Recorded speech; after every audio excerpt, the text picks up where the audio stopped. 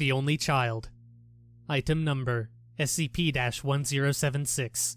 Object Class: Euclid. Special Containment Procedures: each specimen of SCP-1076 is to be held in a 1.5 meter by 2 meter by 2.5 meter unfurnished cell with a windowless door. Food should be provided 3 times daily. Footnote: previous procedure called for providing food to specimens, but it has since been determined that SCP-1076 can consume any amount of food without showing signs of satiation, and can survive indefinitely without any food intake whatsoever.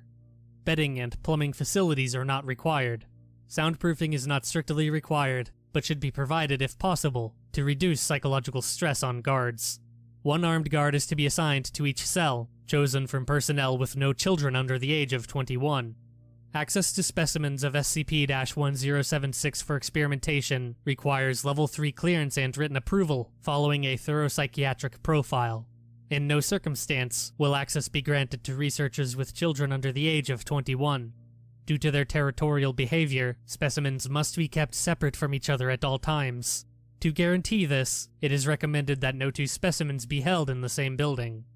Description: instances of SCP-1076 appear to be children between the ages of 3 and 5, with an unwashed appearance, and long matted hair, barefoot and dressed in ragged clothing. Cursory physical examination reveals signs of moderate to severe malnutrition, and bruising and scarring consistent with physical abuse. Specimens of both sexes have been encountered, and normally appear to be of the majority ethnicity of their place of discovery.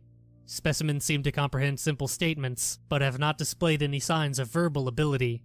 Vocalizations are limited to simple grunts, sighs, and, when disturbed, loud shrieking and sobbing. Specimens are reluctant to meet the gaze of any individual, and tend to look downward in the absence of outside stimulus. They will respond to simple questions by nodding in the affirmative or negative. Initial encounters with SCP-1076 occur when a parent— footnote: for the purposes of this document, a parent refers to a person with 1 or more living children below the age of 21— discovers the child in a state of apparent distress. These incidents occur in isolation. There are no known cases with any third-party witnesses. Subjects report an overwhelming feeling of pity for the specimen, and, in every recorded case, take it into their home. Once established in a home, SCP-1076 begins to monopolize the attention of the parents, to the exclusion of their own children. Children in the home begin to show signs of neglect and malnutrition, and become depressed, sullen, and withdrawn. Behavioral problems such as truancy and running away become frequent, which may attract the attention of school authorities or social welfare agents.